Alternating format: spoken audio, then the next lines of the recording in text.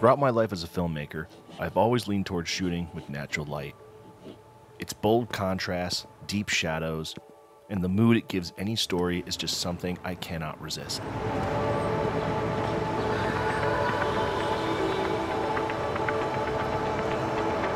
And today, I want to share with you why I prefer shooting with natural light and the things I consider before using it as my primary lighting source.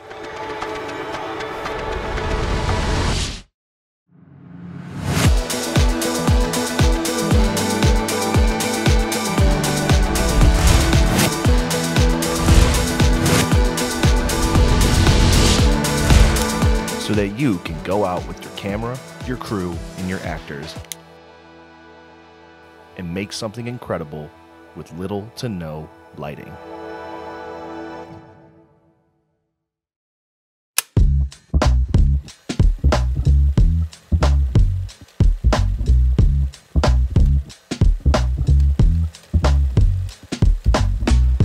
I've said it once and I'll say it again. One of the biggest things you can do as a filmmaker is identifying your visual language. One thing I've done in identifying my visual language is find out my favorite ways to light things. And if you've watched anything I've ever done, you will know that my absolute favorite way to shoot anything is with natural light. It's a very popular way of shooting nowadays, and you're starting to see it more and more in both the YouTube space, the indie space, and even Hollywood. In this video, we're also going to be looking at some of my old films and some shots I did specifically for this video to more or less prove why I love using natural light. So today, let's talk about the reasons that I have used natural light throughout my entire career, some things to think about when you use natural light, and also why it is more than just an easy way to get a good look.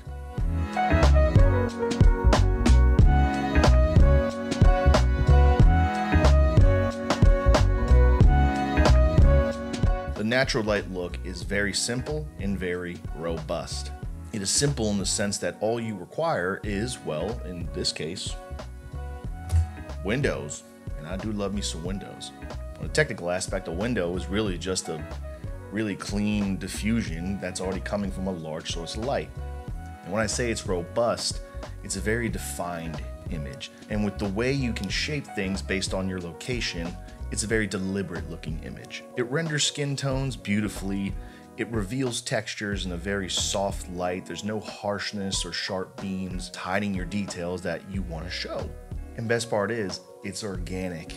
The scene doesn't look lit, which is the ultimate goal of a good cinematographer, in my opinion, is you are lighting something to trick the audience that this is real lighting. Unless, of course, you're going down a more creative route, but that's another video.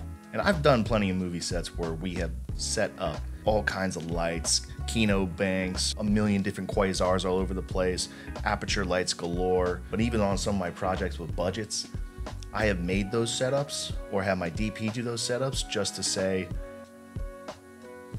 I think the window looks better. Keep it simple, keep it robust. Simple does not mean basic. And if you can master the simplicity of your image, it's just gonna hit way harder and be way more visceral for your audience. Although I do love this image, there's a major con that comes with it, and that's timing.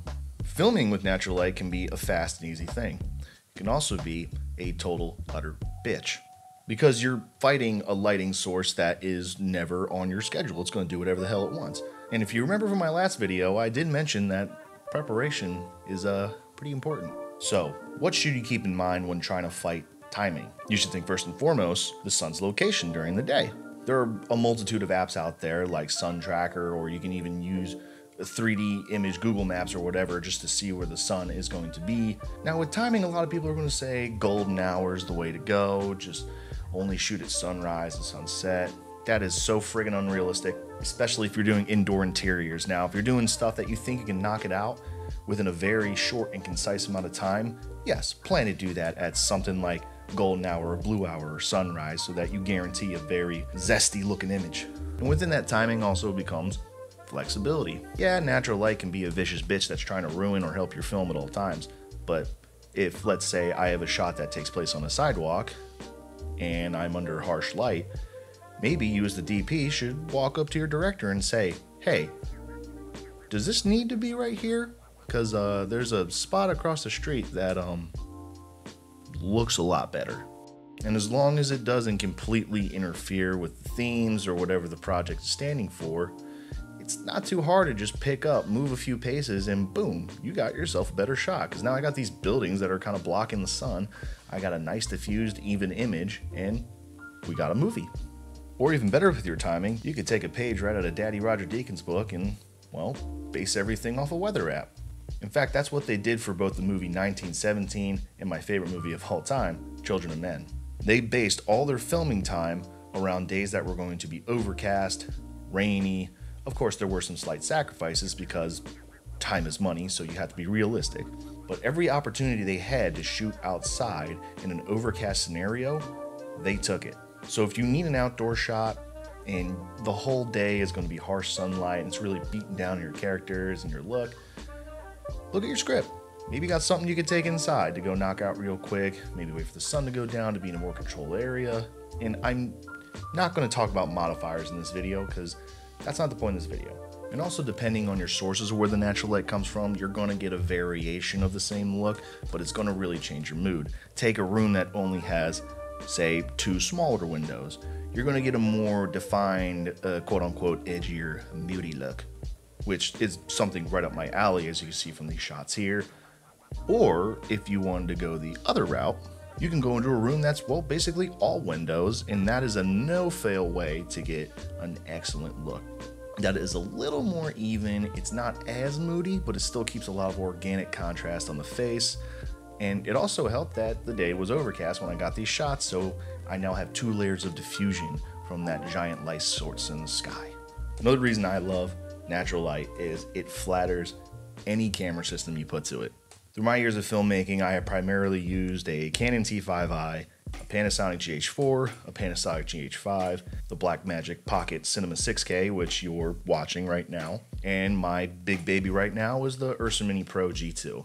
And even though I'm going around and using something like the Ursa, or even my more recent projects that have been shot on ARRI or Red, I still look back at some of these old projects that I shot on, say, the GH4 or the GH5, or even really old Canons like the 7D Mark I.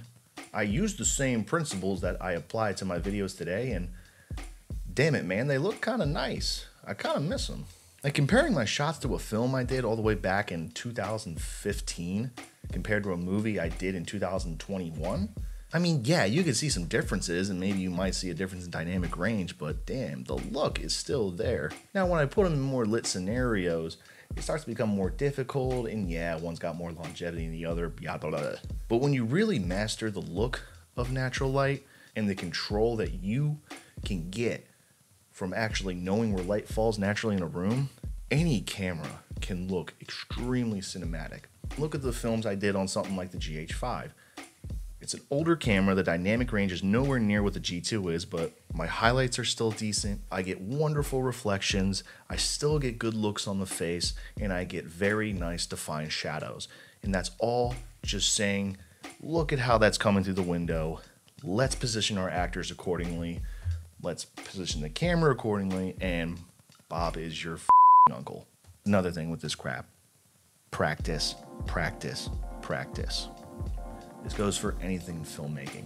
If you call yourself a filmmaker, you have to ask yourself right now, how often am I actually recording images? And if you come to the realization that it's not all the time, then you need to make an adjustment. It's just like working out. It's just like your muscles. It's like anything else. If you're not utilizing your skills, if you're not honing them, if you're not going out and seeing what you're capable of, or the more you can do, you're just not going to maintain the title, and you're not going to get any better. You're probably even going to get worse. Your camera and your lenses will never be as good as what you learn and what you can do as a DP or a director, which is a big reason why I bought something like the BlackMagic Pocket series of cameras, because it's something small that I can go out and film with a deliberate mindset, knowing that this is all practice that I can take onto the next set and continue to make great images. And yeah, sometimes it takes balls to stick to this kind of shooting, because sometimes you're going to be in a scenario where you might not think there is enough light. You're going to have producers, directors, and gaffers tell you so much that, like, hey man, this needs more light. This needs more to it. but that could change the image. If you as the DP has decided that this is how I'm going to film, I want this to utilize natural light, then make sure you do your homework so that when you go on set and you state your case, you can confidently roll up there, prove to everyone why this is the best image for the project. And my final thing to say about natural light is if you don't believe me on anything I just said, that's fine. I could be full of shit with a lot of things I'm saying, and that's something you as a filmmaker need to decide for yourself on anything or anyone that tries to give you education on the matters of filmmaking. But natural light's it's got some proof in the pudding. Some of my favorite films and some of the most accomplished DPs out there have been using natural light, and some of them abusing it. Tree of Life was one of the first films that come to mind where literally the use of windows is what drove the entire look of the film. And if we keep going more with the works of Emmanuel Lubezki, my favorite film, Children of Men, primarily uses natural light and practicals to light the entire movie. The Revenant was completely shot using natural light, and it won the Oscar for Best Cinematography, so that's pretty good proof. And even shows that you're seeing on Netflix, on Hulu, and a lot of these more modern takes of cinematography, you're starting to see people either doing one of two things: utilizing natural light or specifically using lighting setups to emulate natural light as much as possible. And some of these big DPs are still just doing the same techniques that you and I are doing at the lower levels. Bradford Young, the DP for Arrival, knew that the lake house they were using would only require natural light on cloudy, overcast days. And that's what they did. Every shot in that house is used from the light coming through the windows and the fact that it's an overcast day and nothing else. And even go look at what YouTubers are doing like Spencer Sakurai, who show you how something like natural light can be on something like this pocket camera, and it can get pretty damn close to the stuff that people are doing in Hollywood. So you might have your thoughts and you might have your concerns about natural light and not using an actual lighting setup when making your films. But I would urge you to give it a shot. You might be pleasantly surprised, especially if you're trying to go for a more moodier look for your films or more controlled shadows, something in lieu of something like Emmanuel Lubezki, Bradford Young, or in some cases even Roger Deakins, or those kind of films. Give a window a shot. They're a beautiful thing. I know I'm going to keep using them. Now, with that said, I am trying to expand my skill sets as a director and a filmmaker and a cinematographer and everything else I claim to be. So I am trying to use more lights and more setups like that. So maybe next video I'll talk more about how a guy who hates using lights tries to use lights. Maybe. So if you made it to the end of the video, thank you so much for watching. I just want to say a couple things before we go. On our Instagram, at 6 Shot Films, the other active member of the 6 Shop, Forrest Moreland, just posted a reel that shows our next big documentary project. This thing is going to be extra special. And also, holy thank you guys so much for the decade of filmmaking video where it reached about 12,000 views at the time of filming this, and I've never had that from a YouTube video, and it almost got me 1,000 subscribers. So thank you guys. You actually made me believe that I might be able to do this shit. Thank you for watching. I hope you got something out of it. I apologize if this feels a little Good Morning Vietnam with the microphone. Get out there, grab your camera, go practice, get some epic shots, go make something so that you will be ready at any point to make the movie in your head that you've always wanted to make. See you on the next one. Roll the doggy B roll.